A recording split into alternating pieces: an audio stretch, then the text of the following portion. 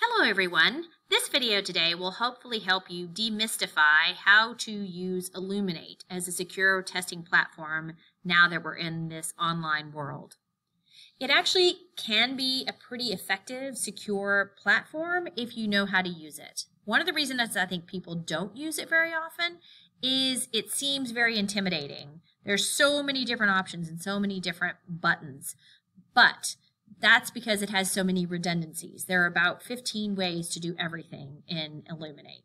So I'm going to focus on the easiest ways to find what you need and create an assessment. So first thing, when you open it up, you're going to see all of these icons. This is going to contain almost everything you need. There's all kinds of other functions within Illuminate, but let's just keep it simple. If you scroll down to the part where it says Create an Assessment, that's what you're going to click on first.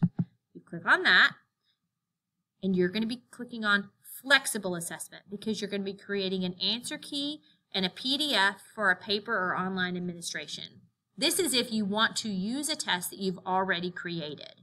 You can create item bank tests, but it's a little harder. This is a handy-dandy way. If you've already got a test, you just need an online way to administer it. This is it.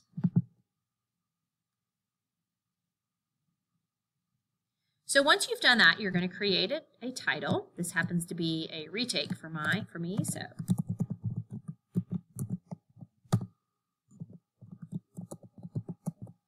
To Kill a Mockingbird, whoops, it's part 1. I'm sure there'll be a part 2. 1 retake. Create it. Then once you've created it, you're going to tell it how many multiple choice questions, or you've got multiple types. You could do multiple choice partial credit, constructed response, explicit constructed response, all kinds of different ideas. But in this case, I know that I have, I'm pretty sure, 25 multiple choice, not 125, 25 multiple choice. And then I have 3, I guess they'd all be constructed responses because even though they are, some of them are shorter and some of them are longer, I have 3 short answer and 2 paragraphs. So I'm going to make 5 constructed response questions.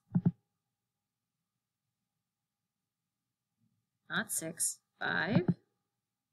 And then I'm going to add. If for some reason you can't remember how many you have or you don't have it open, that's totally fine. You don't need to have it open. Okay? You can always come back and add questions as you go.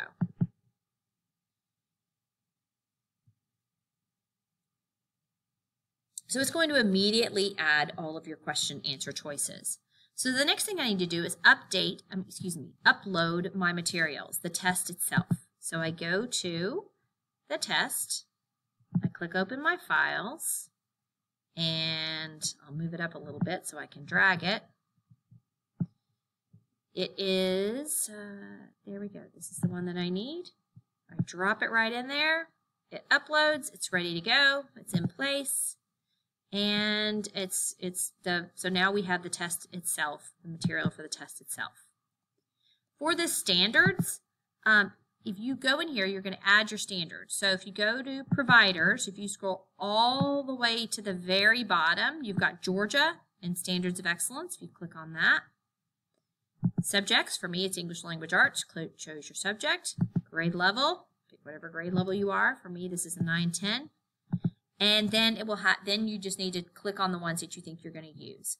I will tell you, you can get into the nitty-gritty of dialing into the small details of the standards, or you can just pick like the big overall standards, like key ideas and details, or cite thorough evidence, whatever. So you don't have to get to the nitty-gritty. You can do the sort of the big picture standards if you'd like. Now, it just so happens my first group of questions is matching. So I'm going to need to add more answer choices. And in fact, I'm going to have to make it a custom one. So if I go to the drop-down, it'll give me all of these choices. Well, that's really not what I need. I need something else. So I'm going to edit the choices. And I'm going to add a choice of A, B, C, D,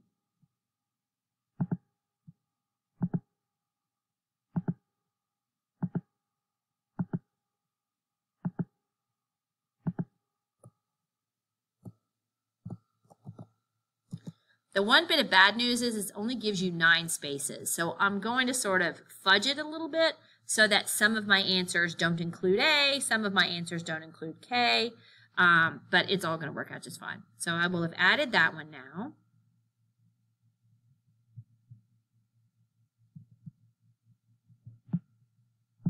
And it will give me an opportunity then to use the one that I've added. So I click check to add that group. And that's the one I'm going to choose.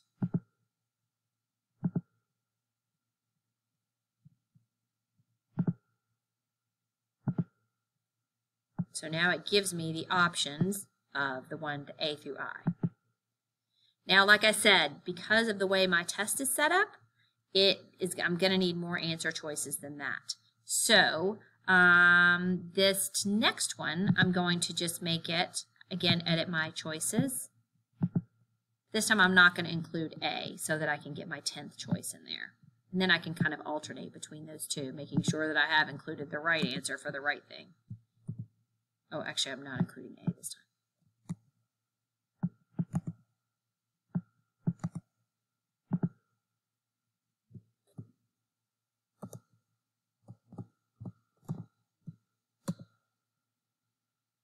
And check.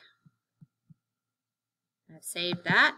So now I've got the option of that one that doesn't include A. And I'm going to go through and do the same thing for 1 through 10. Just kind of alternating. I just have to make sure that I do end up with the one that's not that choice somewhere along the way.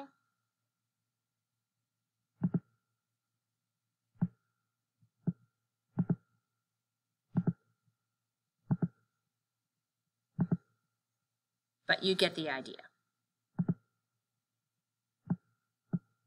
You can also eliminate answer choices if you want to. Okay. Then over here is where I can add my standards. So if I click on the standard, I've already got the drop down of what I want to do. This one is all key ideas and details. So same thing, I can just keep adding key ideas and details. Or if I've changed standards, I can add other ideas, etc., etc. So you keep going down, and eventually you're going to need to create the key for it. Then over here, I've come to my first short answer. So my first two are really just, my first 3 are really just short things. They really don't count more than any multiple choice. So I'm going to leave those at 1. But my last 2 constructive responses are longer. So I want to give them more credit. So I'm going to make that all the way up to, I'll call that maybe 4 points. So that way I can grade it as a 1, 2, 3, or 4. Same thing, and I'm going to add my standards. So for right now, I'm not going to create the key. I'm going to go ahead and save it and show you how it is going forward. So I'll come back and create the key. But if I click Done, it'll tell me my assessment is ready, but I can go back and edit it at any time. But just so you can preview it,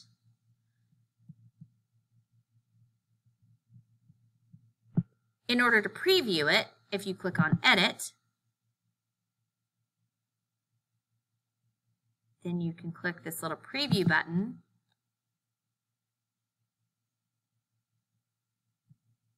And it will let you see what the test is going to look like. So there's the test. And you can scroll through. And over here is the answer key. So it kind of becomes like an online Scantron. Okay? Which is quite handy. And it's telling me I'm finishing the test because this is just a preview. Okay? So now the test is ready to go. You're ready to add administration. I'm going to show you how you can do that. Again, there's so many redundancies. There's ways that you could do that, but you can click, to me, I always just click Add Administration. You can also click Test and Portal, but I click Add Administration. Then I've got all my testing options. This is actually super handy because there are so many different options that you can use. You can choose when the testing window starts. I would always keep all academic level years and all grade levels going. Then you can pick your sections, or you can pick selected students. This is very handy when you've got kids with extended time, because in the administration settings, you can actually put a time duration in there. So you can say time of day window, but you could put a time duration. Say you want the whole test to only take 45 minutes. You can put it in there. I put no more than one pause, and then online entry, and then I usually create a password. In this case, I'll make it Scout, since we're talking about To Kill a Mockingbird. If you have everybody on school devices, you can use locked browser only, but I don't think that's really the case right now, so I wouldn't bother with that. But if you do have a case where everybody has the school devices, then locked browser only will make the kids be locked into the browser. Online testing tool settings, you can enable or disable a bunch of different tools. I mostly leave these kind of according to the item setting, but occasionally I'll enable highlighting, or maybe the dictionary.